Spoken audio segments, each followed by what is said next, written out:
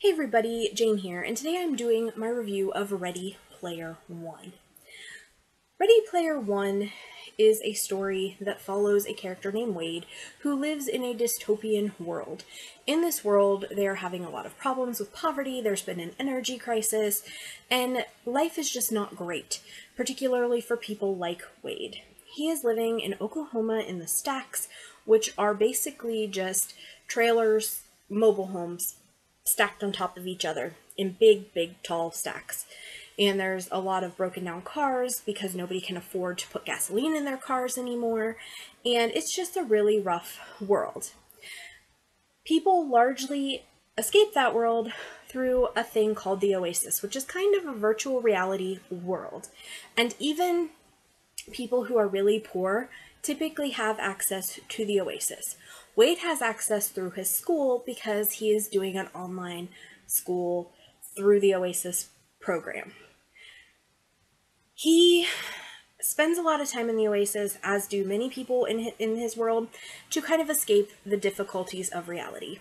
His parents are both dead, and he is living with an aunt who he does not get along with, and they actually have like a whole house full of boarders, because that is the level of poverty they're at, is they have this little trailer and there's several other people in it.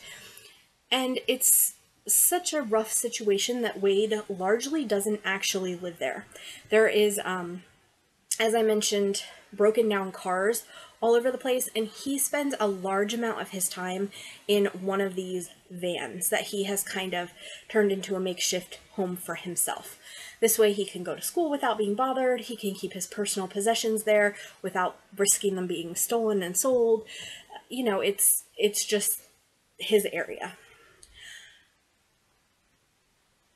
There was, in this world, the creator of the Oasis. His name is Halliday, James Halliday, and when he passed away, he created this game. And basically he put these special keys that would lead to an Easter egg. And upon his death, everybody was given a clue to where the first key would be to start an adventure for Halliday's Easter egg. And for those who don't know what an Easter egg is, it's something that is hidden in something else. One of the things they talk about with Ready Player One is that the first Easter egg was a creator of a game who put his name in the game, because at the time studios weren't allowing the game creators to put their names in it. Like they didn't credit them. It was just studio credit, studios being credited. It wasn't actual creators. And so the first Easter egg ever was in an Atari game where a creator put his name in. So anyway, Wade becomes obsessed with finding this egg, because the person who finds this egg is going to become rich. They're going to get ownership of part of the Oasis, and their life worries are going to be over. And of course, Wade is growing up in extreme poverty. His life sucks. This is his only hope of ever getting out of the terrible situation he is in. So Wade starts to become a gunter. And all this kind of happens previous to the beginning of the book, just kind of giving you some background. He becomes a gunter, which are egg hunters. And he spends the book trying to get to this egg. And it's an adventure story. It is largely him questing after this egg. He does meet characters that help and hinder him along the way. At one point, and actually at multiple points, there are real-world consequences to his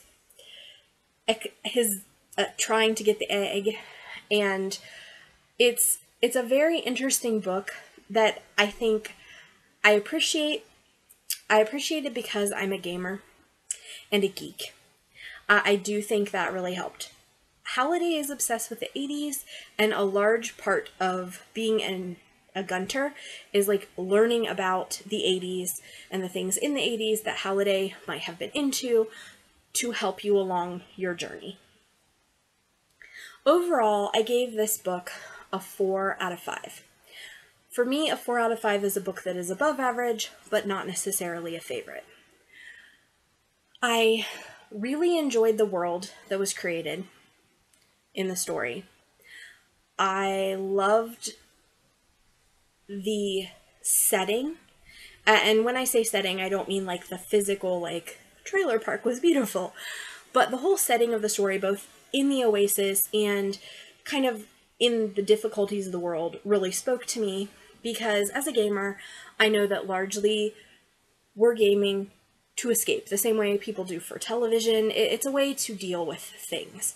You know, life is hard, it's not perfect, and some people do it way more than others.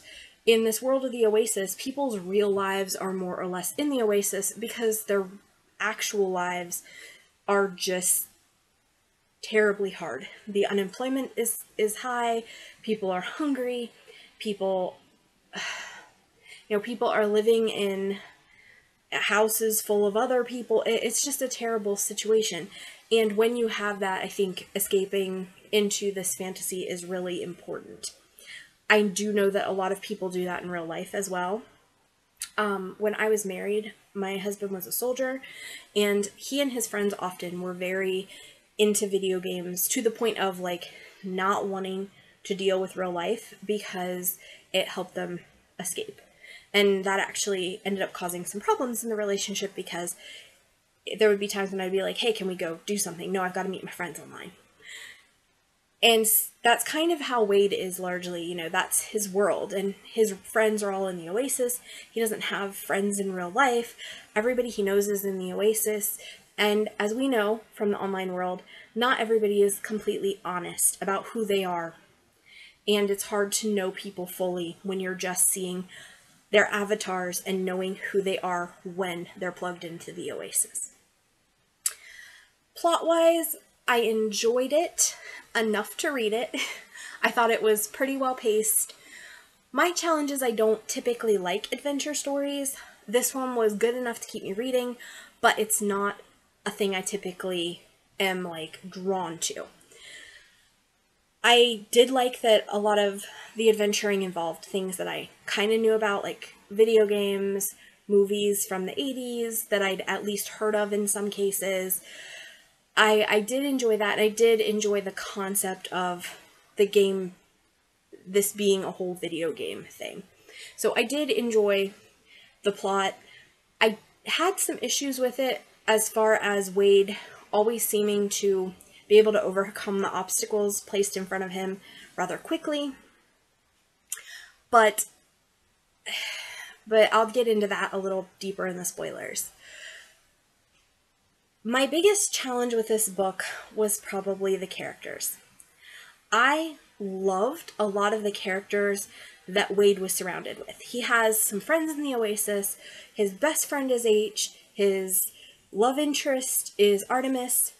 And he also has some friends called Daito and Shoto. And I really loved a lot of the side characters, particularly H and Artemis. However, I didn't always like Wade. And that really was one of the things that I struggled with in the book. It's told from first-person perspective, and some of the ways that Wade views the world may be fine for his character, but they kind of didn't work for me, or they were off-putting to me. Also, there is a point where he is rejected by Artemis because she wants to focus on, she's a gunter too, she wants to focus on the egg, and she feels that the relationship that's been developing between them has really been like getting her off course and making her lose focus, and so she wants to cool things down for a while, and his response to that really bothered me. There were some other things that Wade said or did that really bothered me, and that made it a little bit harder to love this book. I think if Wade had been a character I liked more, and if some of the challenges hadn't felt so, oh, here, this is exactly what you need, magically, I probably would have had a better time with it. I didn't have a bad time. It was a 4 out of 5. But just some criticisms of it that, kind of detracted from my experience. Because I really thought this was going to be a 5 out of 5. I'd watched the movie, and the movie is really good. The movie is also nothing like the book.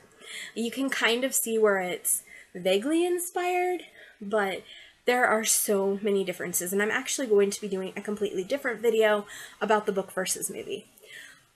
But back to the book. The other thing that I didn't really like was the very end of the book. Things got wrapped up really, really quickly, and there's a moment that you're kind of waiting the whole book for, and it finally happens, but it just didn't feel very satisfying because it almost came way too far into the book. In the movie, it had come at a much earlier time, and I think that actually worked better because it just didn't, I just felt there was problems with this coming so late. So those are my very general, very broad thoughts. Now I am going to get into a few spoilers. If you have read the book, feel free to continue. If you don't mind being spoiled, feel free to continue. If you are not into spoilers and plan to read this book, now is a good time for you to pop off, and I will see you guys next time. Spoiler section in 3, 2, 1. Okay, guys. There were some things in this book that drove me crazy. So, one of the things was Wade was just kind of a douche about things sometimes. And some things I could kind of get. Like, he gives this whole, like, long spiel at the front of the book about how there's no God because life sucks. And I didn't mind the philosophical arguments and things like that. You know, I don't have, like, this deep feeling of, oh my gosh, I'm offended by that. He's a character, he can believe what he wants to believe, and yes, he's grown up in a very rough situation. His mother was a prostitute, his dad was killed in a robbery. His mother was a prostitute within the Oasis, is my understanding. His dad was killed in a robbery.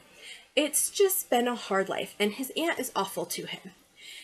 And I think in some ways the fact that he doesn't have real-world relationships is good, but it also makes it a lot less of an issue when, like, his aunt is killed by the Sixers.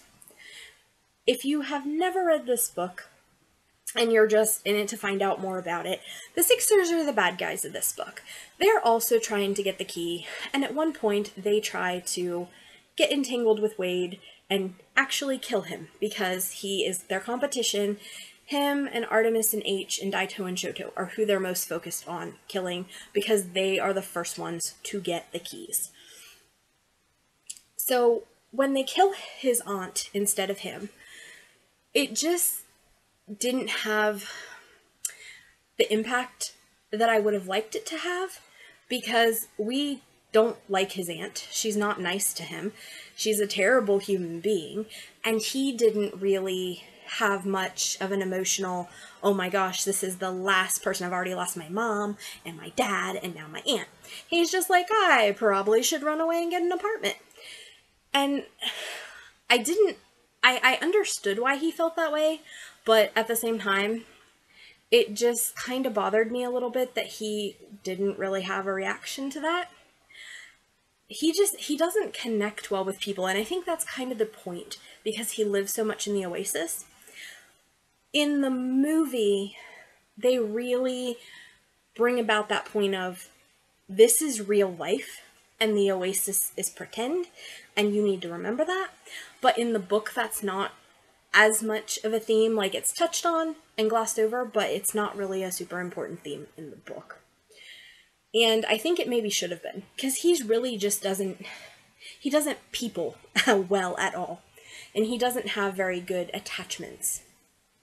Similarly, when Artemis tells him, hey, we need to stop, I'm getting off my game because we're spending too much time together, we're not focused, and this relationship thing isn't working, you know, I can't blow this real world opportunity to find the key and have the money and make differences in the world for somebody I only know in the Oasis who could literally be anybody. He has been hanging out with Artemis and he likes her a lot, but of course he doesn't know her in real life, and that's what she tells him. And when they break up, when she says, hey, I'm not doing this anymore, of all the things he could do, what he does is he basically buys a blow-up doll, plugs it into the Oasis, and goes to a ton of brothels and has sex with a ton of whores to make himself feel better. Which I had a problem with on so many levels. One being, Artemis in his relationship, because it is in the Oasis, is completely cerebral. It wasn't like he was just chasing after her because she was hot. It wasn't like he was just chasing after her so he could have sex with her. He didn't even know 100% sure that she was a girl. You know, they have this relationship because they're hanging out, they're having fun together. And so to go and buy a blow-up doll, I didn't really get why that was what he chose to do. And just kind of throughout the book, there are a lot of times I just did not like Wade. And like those are some of the moments that really stand out. As far as his journey being too easy, I just felt like there were times, especially mid to end of the book, that everything kind of just happened and fell into place, and he didn't have to work for it, or it was very coincidental. Like, the first couple challenges, okay, he's prepared for this, he knows what to do. And the challenge at the end, when he has that coin that he got from the Pac-Man game, and we didn't know what it does this magic thing, I was fine with that. I had some issues with the fact that he was the only one to play the guitar and see the sign, and so he knows the clue that nobody else has figured out. Because, you know, he just happens to.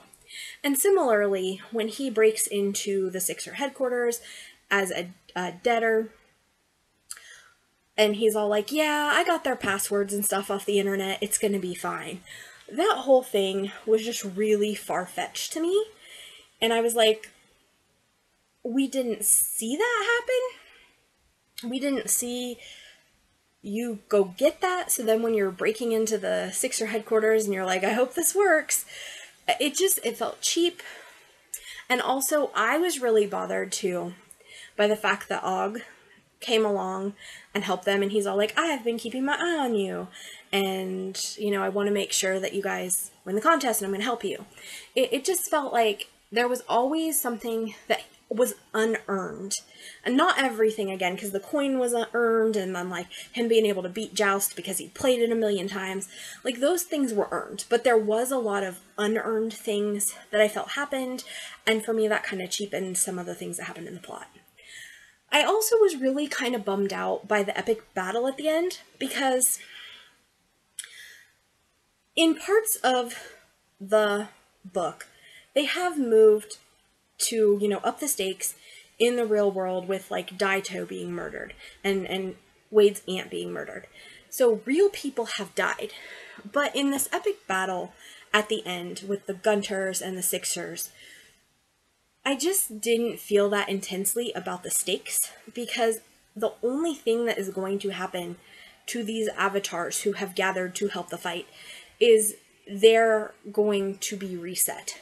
They're going to come back as level 1 avatars, and yes, that's a big deal in that world. You lose your money, you lose your stuff, and I get that, but it just, for as epic as this battle was meant to feel, the consequences were minimal. A game reset. So I really had some mixed feelings about the stakes of that battle. The other thing that really bothered me was when he meets Artemis in real life. We've been spending the whole book waiting for them to meet. We have been wanting them to get together because Wade wants them to get together. And, you know, I was listening to this on audiobook, and it is literally 8 minutes at the end of the book of the audiobook that, you know, he goes out to the garden and he sees her and he likes her even though she isn't super hot. And, you know, I think they kiss and that was it. You know, we don't Yes, he shared his fortune with her, but are they going to have a real happily ever after? What about the fact that, up until this point, he's really been into it for himself. And he kind of has a conversation about that with her, that he's not really into it for himself now. They can use the money to change the world, and it's not just a selfish thing anymore. Because that's the other thing. Like, I loved Artemis. She wanted to get the eggs so that she could make changes. She wanted to make sure that the hungry were fed. She wanted to make the world a better place. And Wade, I think he said he wanted to build a space station so that he didn't have to deal with people. And they're just very different people. And we don't get to see any indication that in the real world, now that they are not Gunters anymore, and they've laid that aside, that they're going to get a happily ever after. And mind you, they're teenagers. Maybe they won't get a happily ever after. But, a happy for now, a real happy for now. They really had almost no interaction as people.